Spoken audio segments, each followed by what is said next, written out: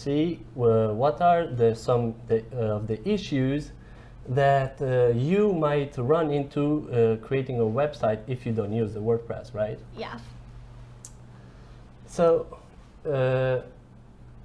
first is when running a blog with online services, usually with free online services, right? Yes.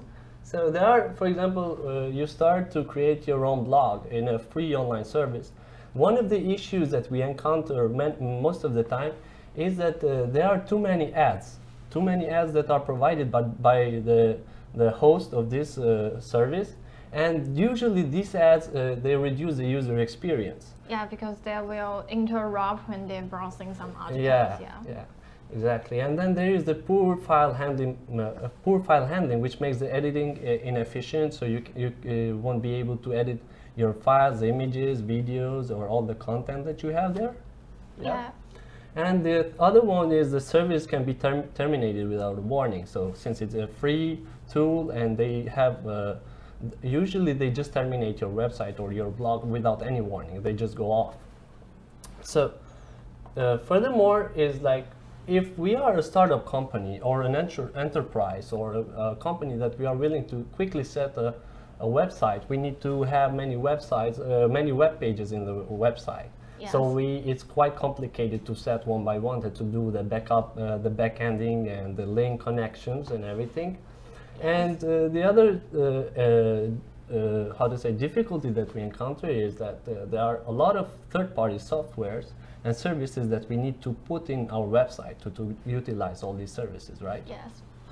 So for that, we say that to solve all of these, WordPress is the solution, right? Yeah, because I think many websites on the internet is use WordPress too. Yeah, it's like 33% of the... Yeah, I think even more. Even more? Yeah. Oh, it's powered by WordPress. Yeah. That's actually a lot. So by introducing WordPress, we see that why WordPress is useful, and it has like these 4 features that provides to every customer that is willing to launch their blog or website. So first would be, there are plenty of free themes. There are maybe thousands of free themes. It's very simple to use. It has a responsive web design. Yeah. And the last one is the various third-party plugins. Yeah, so check it. So it would The be... first one is thousands of free themes. So there you can choose different themes for your WordPress blog based on subject, what you want your theme to be, if it's an e-commerce website or whatever other options you're willing to do your blog into, right?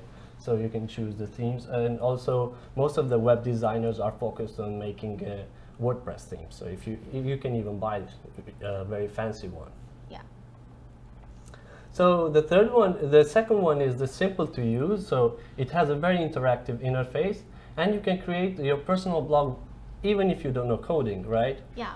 So you can, for example, choose the color. You can do change the background color. Change the background color. Maybe adjust the positionings of the items there, and you don't have to do it with a code. You can just drag and drop. Yeah. And it has a responsive web design. So the theme or the web design that you have in WordPress, it responds based on the device that you're using. So it will have the website adjusted, for example, for your PC or for your tablet or for your phone. It will be very user-friendly based on the device.